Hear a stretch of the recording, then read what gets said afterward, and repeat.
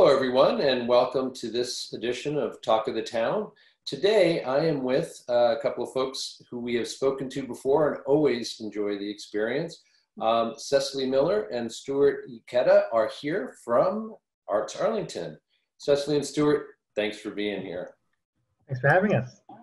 I want to start off by just, acknowledging, of course, we continue in COVID-19 era, and undoubtedly it's had some effect on the work that you guys do.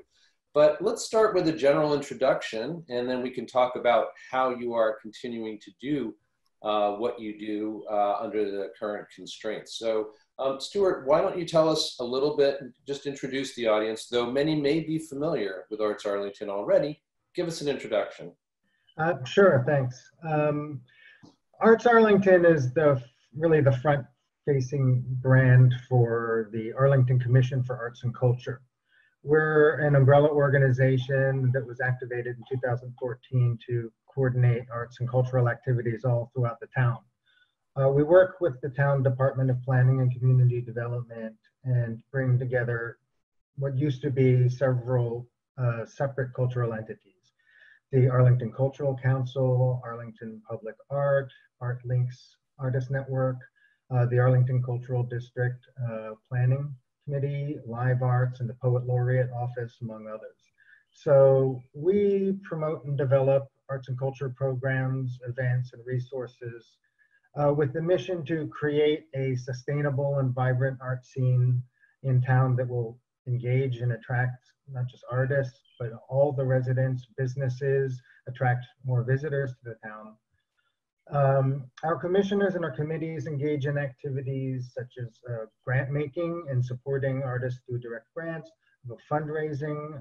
We create public art installations in town. We run performances, live arts busking performances around town.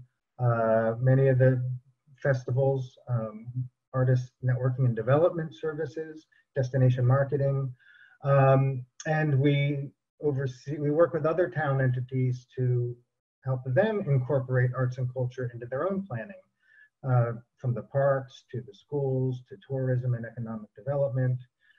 So you guys have a couple of things to do there, huh? I guess the audience can tell that we're going to have plenty to talk about in this half hour. We are, and the thing is much of our work is unseen because some of it's in front facing, and there are things that people would recognize, like the wonderful Pathways project that Cecily's been so central to, the Transformer boxes, youth banners, the live arts performances like Garage Band and celebrations like Arlington Alive Block Party and those sorts of things. But equally important is that we're providing an infrastructure that fosters a supportive environment for the arts in all aspects of town life. And excuse me for interrupting, Stewart, but why don't you just remind our audience of what your own role, and Cecily, you can jump in also and just explain what your role is, and then we'll keep going with the projects that you've begun to describe. Oh, sure. Currently, I'm a co-chair with Kristen Canterbury Bagnall of the commission. It's a 13-member commission that's appointed by the select board and the town manager. And Cecily, I'm the curator of public art, and I work to develop public art projects in Arlington temporary. They're all temporary projects that have a pretty strong community engagement aspect. Often people in the community actually work with an artist to create the public art. All right. Thanks very much. Sorry for the interruption, Stewart. No, sure. So some of the other front-facing ways that we interact with the public are through presenting Arts Arlington website and social media channels. These are free resources. We have a town-wide cultural events calendar. Everything that's happening in arts and culture in town is on there. It's all free resource. Artists can list their services there. Venues can list their rental opportunities. Arts educators can list their classes there. It also has an interactive map that helps people wayfind through the Arlington Cultural District, which we're helping to develop. It's got networking resources, calls for calls for art and different ways that artists can find support. Since COVID-19, we've been working with the town to both present support information for artists and for arts-related businesses that have been impacted. Yeah, I was wondering about that. I imagine that, obviously COVID has had a profound impact on everybody's operations. And what I'm understanding from what you're saying is that in your case, you have lost the ability to do in-person events like everybody has, but it's kind of shifted your focus as a result in terms of the way that you collaborate and support what's going on in town. It's really caused us to focus on our long-term planning, how we can build an infrastructure for community building through the arts. A good example of a COVID pivot is one example is the COVID masks project that was installed at the Arlington service station on Mass Avenue, if you've seen it. We worked on connecting local businesses like Arlington Service Station, Heritage Flag Company, with local artists, Johnny Lapham, Laurie Bogdan, and Kimberly Harding, and a network of volunteers to create a series of giant-size, artfully designed mask banners that thank frontline workers, but they also reinforced the town's public health messaging about wearing masks. And we brought together public and private business and artists and collaboration, and we're proud and honored that the statewide Mass Creative recently spotlighted the town of Arlington as a model for this kind of community networking through art. And so it's those relationships building that in the long term helped us pivot pretty quickly and create something like that just improves the quality of life in the neighborhood. We've similarly pivoted in finding ways to present like so many organizations, many of our planned live programs through virtual means. And Cecily has been an absolutely amazing innovator in bringing to life some of our planned events. We had to cancel our traditional Fox Festival and Parade, our first ever townwide artist in residence program. And I'm really looking forward to her sharing some of these things we've been doing there. I'll just say one more thing. I think we're also working on our own operations plan as a commission and really building out a strong organization. So we've taken the time of COVID to review our strategic plans and goals, which include expanding our performance as providing more services to other town entities, and also really focus on building cultural equity as one of our core goals for the next couple of years. We're planning a number of activities to reinforce the town's responses to social inequities and racial justice. I'd like Cecily to tell us about the Cedric Douglas talk that we've got coming up, because that's coming up very soon. Cecily. Yeah, so actually Cedric Douglas is a wonderful artist who came to Arlington 3 years ago when I did my first project in the town to create Storefront Stories, which was collecting personal stories from the owners of small businesses in Capitol Square, and then creating these huge wheat paste murals on the outside of buildings there.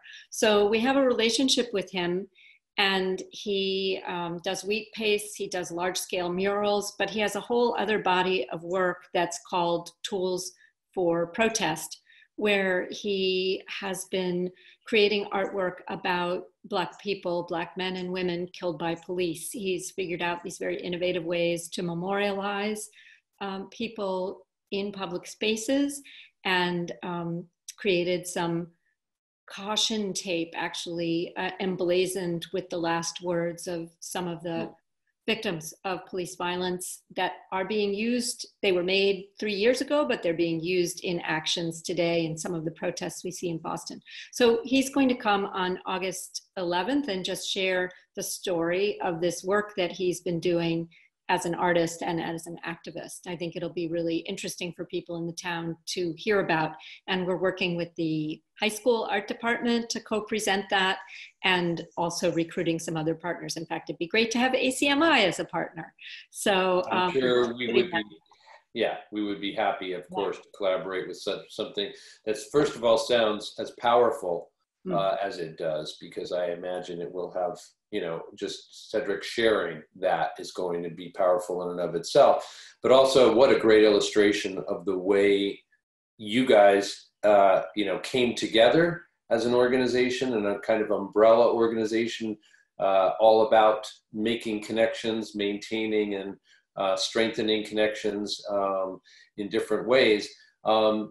Just, this is a great example, both from the folks that you'll be collaborating with to do it, but also because it brings value, it kind of focuses on that very, again, powerful intersection between art and activism, art and social justice, etc. So looking forward to that for sure. And yeah, I'm happy on record to commit ACMi to helping out in whatever way we can. Cecily, when we last spoke to you, the world was different. And the art project, the public art project, major public art project for this year in Arlington was just getting going at that time, as Stewart has already referred to. Why don't we start there with you just giving us an update on what is going on, reminding folks, first of all, what the project is and who Michelle Luigi is, and just, you know, bring us up to date with what's going on. Great. Yes, I'd be happy to. As you say, Michelle and I were both on your show, I think maybe in December. Yeah, it was back. Yeah, it was, again, back when the world was different. Yeah, for sure. And that was a great way to launch the project. And we did have a formal launch at the Robbins Library also in December.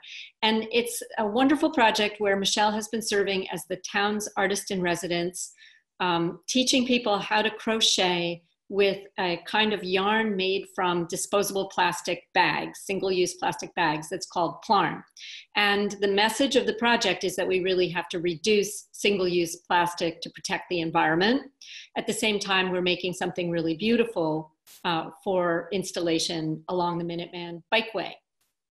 We've been working with a whole group of great partners. So we've had really wonderful participation at workshops at the Fox Library, at the Council on Aging, at the Thompson School. And just before we had to close down, we'd gone to visit the Green Team at the Ottoson School and the art club, the after-school art club there. And the kids were so psyched about doing artwork that was also a part of environmental activism. And then we had to shut everything down. So we had basically been weaving this community through crocheting and had to switch to virtual. So we made a series of how-to videos and posted them on our website so that anyone could participate at home. We stopped sharing plastic bags. We had probably collected over 1,000 plastic bags. And, you know, understandably, people had a lot of priorities with COVID to do with homeschooling their kids suddenly, or caring for maybe an older person in their family. A lot of our craftivists ended up being mask makers for the major effort that was going on in Arlington to donate masks to Chelsea and other places. So we lost a little bit of momentum in that sense, but we had a core crew that were continuing to make things, and we've heard from people as far away as we had an artist in New Orleans who kind of came across our project on the web, and she has sent us a whole bunch of hot pink kind of funnel shapes that are going to be incorporated into our sculpture. So yeah, if I can just interject for a second, that is a really interesting thing that we should all you know, be reminded of, which is there's a lot of reasons to lament all the things that have been lost. Again, kudos, as Stewart was saying, to you, Cecily, and others for, being flexible enough to figure out how to keep moving these projects forward under the constraints. But as you said, moving things online all of a sudden, expands your audience, or those who can be exposed to or participate in this community project, so that it becomes a very large community in a sense. And that's exciting.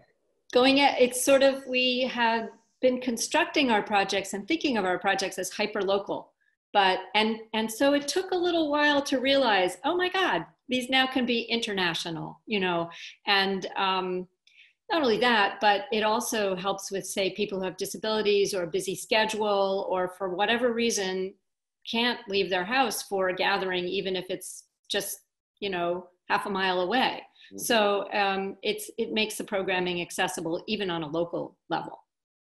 So as I say, I'm going to just share a few pictures, because the stage we're at now is Michelle is assembling the components that people have been making, and building them into sculpture. And so here are a couple of pictures from a pickup that I did recently, where I just went around town and picked up some elements from some of the folks who are still hard at work making things. Mm-hmm. And this is a scene we did a photo shoot with Michelle and a wonderful Arlington photographer, Asha Kepka, so that we would have some imagery for when we're really getting the going. So here you can see that these individual, what we've been calling the blue bowl or the orange tube, have been assembled into these really cool structures. And here is Michelle on the left and Lori Berenberg on the right. And we're masked up for a walk along the bikeway to start thinking about where these items, these pieces of sculpture could go. And our plan is to use sort of the negative spaces in trees and hang the works under the canopy. This is me trying to climb up 12 feet. And how delightful, though. I mean, really, that's just, for people who are aware and looking for it, great. But also, obviously, everybody who uses the bike path is going to come upon these things. And it really is going to just further enhance the experience of being in one of the lovelier areas in Arlington anyway. Yeah. So we'll actually be trying to work with professional arborists to get some of them up in spaces that there's no way we could tackle, and others we'll be trying to put up ourselves. So that's where we are with that project. And it really, we've probably had contributions from 100 or so people in the end, if we counted everybody who's done things for the project. So it's been great, really wonderful. That is great and really nice, again, having had a chance to be there to talk to you guys at the launch of the whole project, and then kind of, shaking my head like a lot of other people when COVID descended, and I'm thinking, how can that move forward?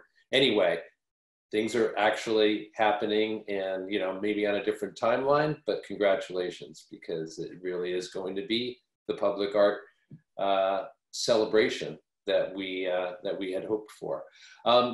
Stewart had also mentioned, though, that there are other things going on that you've had to pivot around. And one that we've talked to you about before and that people are familiar with, it happens every year, is the Fox Festival. My understanding is that you've had to change that, obviously. What's it look like right now?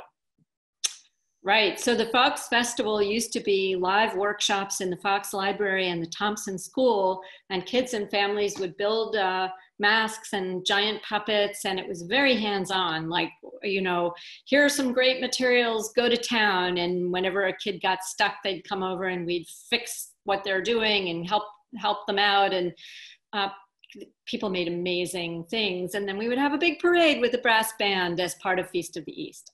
So I met with our artist team, which is Carrie Percival and Greg Cook and Sarah Peaty, and we brainstormed and we came up with the idea of inviting people to make home puppet shows.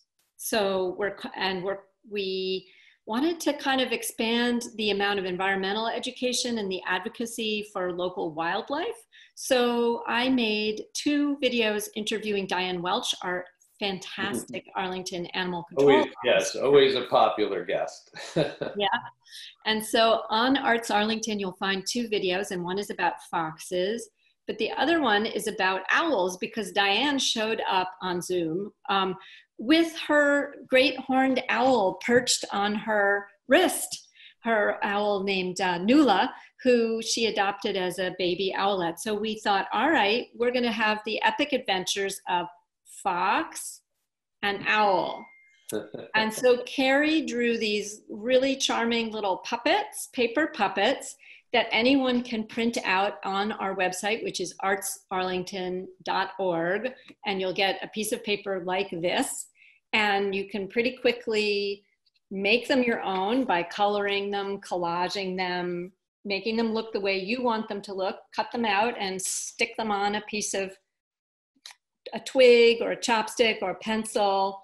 Here's our little tiny fox, and make up a story that you'd like to share with Arlington. And so there are levels that you can do this in, because it's pretty complicated to make even a short movie, as I'm sure you, James, as we might know, yes. know very well. So you can do something as simple as a puppet show at home for your family that we never even see. You know, you can cut out fox and owl and put them into a drawing that you make of a forest or of your favorite place in Arlington, and put that up in your window to make a message for your neighbors from fox and owl. But take a photo of that artwork and send it to us. You can also set up fox and owl in an interesting environment. Like fox might like to meet some of these animals behind me, and take a photo of that. Might be in your backyard. Maybe you've got some beautiful flowers blooming, or a cat that you might want to introduce them to, and send us some photos that make sort of like a little slideshow. Or go full steam ahead and make a video, which should just be a minute long, and or less even. And you can tell a story, or you can just have a moment. An artist made a fantastic video where it's just a picture of fox dancing with a peony while owl rings a bell. So we're actually going to see an example, though, made by ACMi community producers, of a really cool story where owl gets stuck in a jelly sea. So let's take a moment and just look at that real quickly. Woo! Owl spreads his wings and hits a branch. He topples over into the sea of blackberry jelly below. The owl tries in vain to flap his wings. Help! I'm stuck. A fox scampers over to the edge of the sea of jelly and peers in. Ooh, berries. I love berries. They make a delicious dessert after my tasty meal of crickets and mice. Tasty. The fox backs up and takes a running leap into the sea of jelly and briefly goes under, then emerging. He paddles over to the owl, gulping down some of the berries on the way. Since you're here, can you please help me? Be happy to. He wraps his front paws around the owl and pulls him free with a loud sucking sound. And they move toward shore. Behind them, a dolphin leaps up from the sea and waves her fin. Hey, how's it going? Why don't you stay a while and visit? I have treats. Try this delicious shrimp. No thanks. I'm not a sea creature. Okay, weirdo. The dolphin waves again, leaps up and plunges back into the sea. The owl and the fox collapse on the shore. Thanks, buddy. I owe you one. Glad to help. They both shake themselves off. Fox, I think this is the beginning of a beautiful friendship.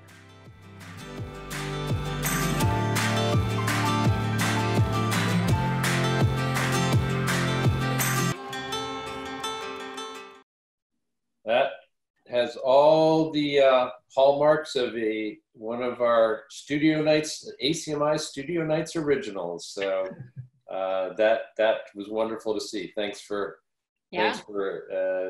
giving us an opportunity there, Cecily. Well, I love that video because of its playfulness and humor, and you can see that the people who made, first of all, it took a little crew. So if you're taking this on at home, I'm now going to say a few words to the viewers at home, enlist your whole family to make the video. You can give people different roles. There's a lot of information on artsarlington.org. Find the section about Fox and Owl, and there's lots of tips and other inspiring examples to give you ideas.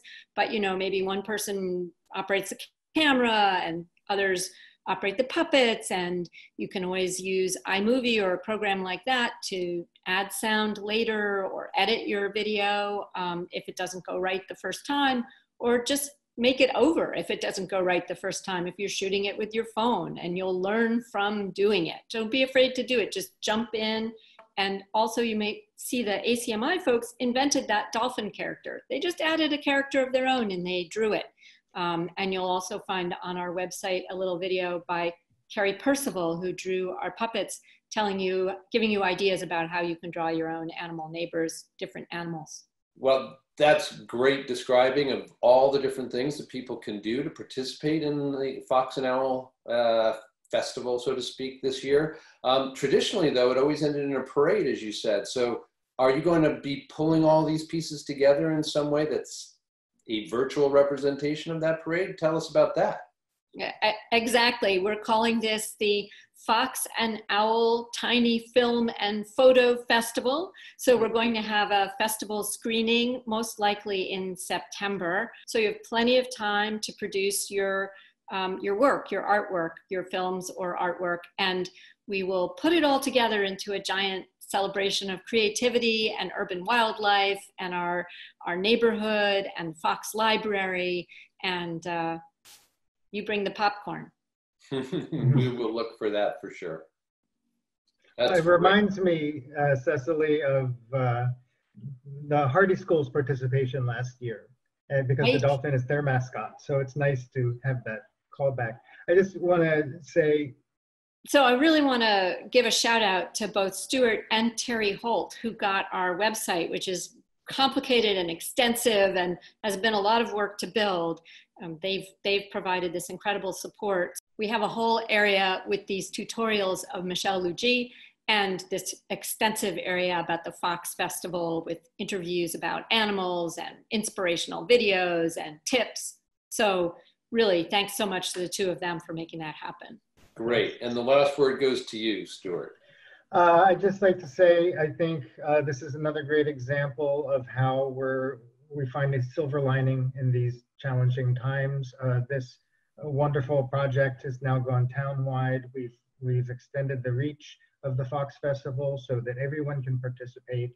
And we're inviting anyone out there who's passionate about the arts to participate with us further through our new Facebook group at Arts Arlington. And also we have 2 commissioner openings and several committee openings for anyone who would like to become part of creating some of these wonderful programs that improve our town. Why not? Why wouldn't people want to get involved with such a kind of robust and fulfilling kind of work that you guys are engaged in? So on behalf of Arlington, and as a long-time resident here, I just want to thank you guys, because you've changed both the face of Arlington, literally, how it is to go up and down Mass Ave, but also a lot of work that is invisible, as you guys have alluded to, that really does improve the quality of life for all of us here. So I've been speaking with Cecily Miller and Stewart Ikeda from Arts Arlington. Really appreciate you guys being here. Good luck with the projects you've described and with your work going forward. This is Talk of the Town. I'm James Milan. Thanks for joining us.